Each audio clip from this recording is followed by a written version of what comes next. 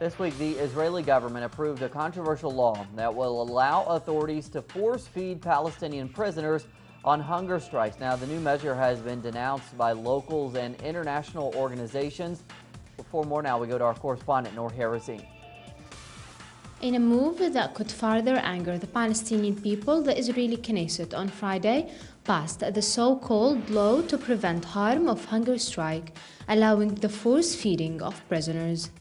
The Palestinian Center for Human Rights described the move as essentially legalizing torture and a challenge to all international warnings to the Israeli side against its passage. They called upon the international community to go beyond denouncing the law and immediately acting to stop its implementation.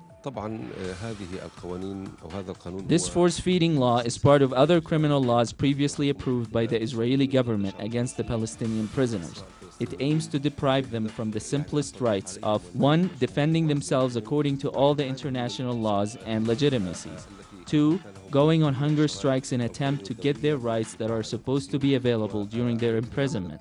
Of course, this law is a silent killer of the Palestinian prisoner.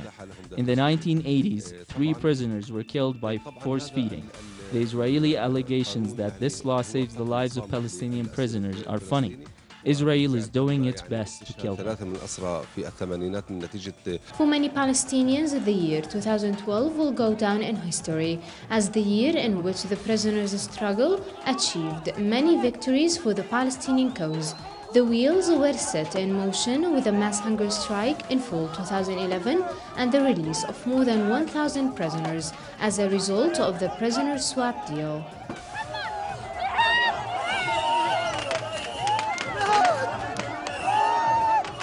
In 2012, Samer al-Isawi led an inspiring and record-breaking hunger strike that succeeded in forcing Israeli authorities to give in to his demands.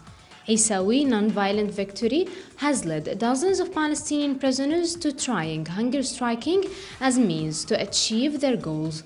But with this newly approved force-feeding law, their chances of victory and survival might be very low.